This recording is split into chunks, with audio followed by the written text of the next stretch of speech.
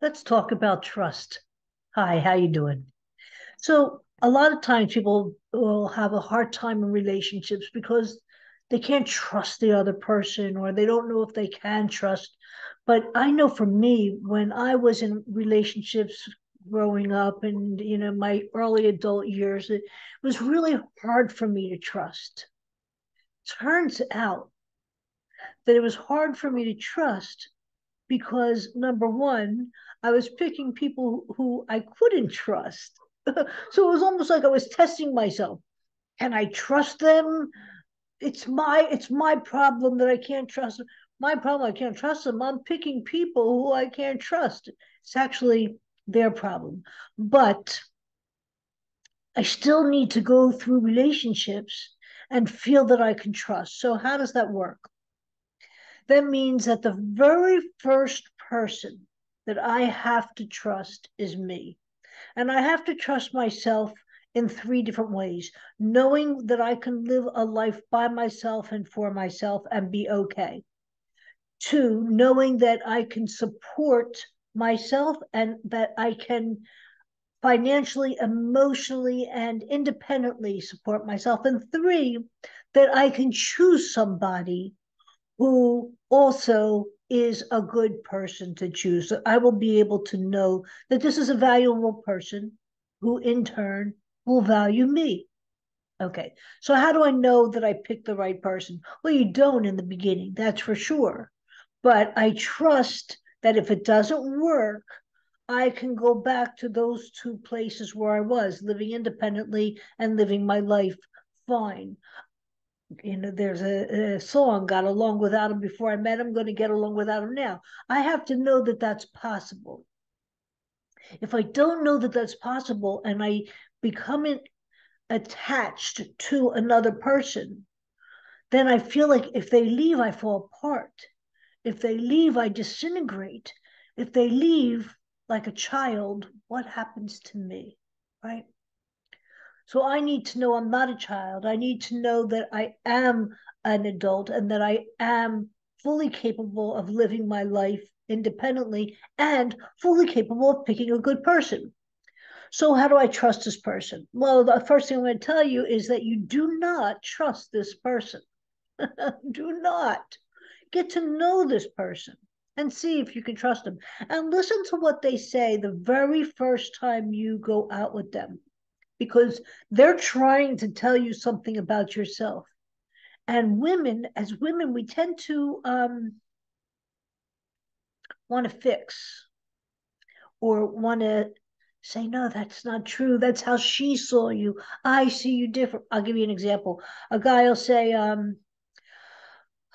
I don't know if I'm a good guy. I've been put down so many years and told I'm not a good guy. I feel like I'm probably not, right? The guy just told you he's not a good guy. He just told you that everybody else tells you he's not a good guy. All the girls he goes out with tell you he's not a good guy. But our reaction is, no, I think you're a good guy. Why would you? Why? Come on, you do good things. Are you? Yeah, I do good things. He'll say, but yeah, I've been put down so many times in relationships. Okay, these are red flags. If he's been put down so many times in relationships, our question is why? Every single woman he dated is not some jerk or a mean, cow who came in and just took over his life. If every single time, so many times he's been put down, there's something that he's doing, right? He's not going to show you yet, but he's giving you hints that this part of him exists. So trust him 1% on the first date. 1%. Why? Because he showed up.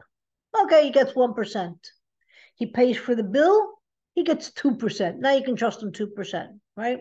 He doesn't pay for the bill and says, well, you actually ate, I didn't, so that's your half. Okay, go back to 1%, pay your half, and never go out with him again, right? We're dating somebody because we want to see how they act, how they respond. Now you can say, yeah, but the year 2023 and that's not how it's done. Well, I'm sorry, but for many, many, many years, that is how it was done. And if a man is going to take you out on a date, he's going to pay for you. And you could say, well, I make more than him. Well, if money's important to you, then don't date him. But if money is not where your value system is, then date him. But still, he's going to take you places that he can afford to take you, even if it's to the park and to get a coffee. He's paying. Don't take out your wallet. That's how dating goes. If you find out that he treats the waitress poorly, sends back his food all the time, this is not good enough, that's not good enough. Trust me, this is how he's going to be when you're married and you make the dinner, right? Watch how he treats the waitress. Is he overly friendly or is he extremely rude? Watch how he tips. Does he tip graciously, over graciously, under graciously? Watch what he's doing because he's showing you who he is. By showing you who he is consistently, we can now trust him 3%. One of the mistakes we make is we go in and we'll trust 50% on the first date and 70% on the second date. And then by the third date, we're like heading towards being in love and 90%. And then all of a sudden, he's like the best guy in the world. First of all, nobody's the best guy in the world.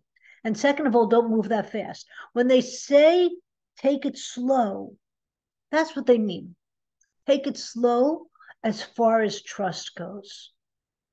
So how do you take it slow as far as trust goes? Respect your body. It's extremely important. If you want to hold his hand, okay, I would hold a child's hand so I can hold his hand maybe on the third date. If I have a desire to hold his hand, that's a good thing. That means I'm physically attracted to him. And when I hold his hand, do I feel it in my entire body? That's fantastic. Don't go any further. Maybe a kiss goodnight. Don't go any further. Why? Well, on the third date, I'm saying a kiss goodnight, not on the first date. You just met him. Why are you going to kiss him on the first date? That's like weird. The movies are telling us today you can like sleep with somebody on the first. It's weird. It's weird. It's like, where's the trust? You can't trust him. You don't know him. If I don't know him, why am I giving him my body? Right? If I don't trust somebody, why would I let them in my house? I won't let them in my house. I don't trust them, right? This is my house. No one comes in until I trust you 99%. I don't think you can ever trust somebody 100%. But even in that 1%, I know that I can build my life myself. I'm fine, which makes me peaceful in the relationship, right? Who do you have to trust? You have to trust yourself. Keep going, get stronger every day. Your relationship will grow, more will be revealed, and you'll know whether you can trust them more or say goodbye, you're out the door. And that is your Bubbie pin for today. If this was helpful, give me a thumbs up, share it with your friends, and I'll catch you in the Bubbie pin tomorrow. Bye bye.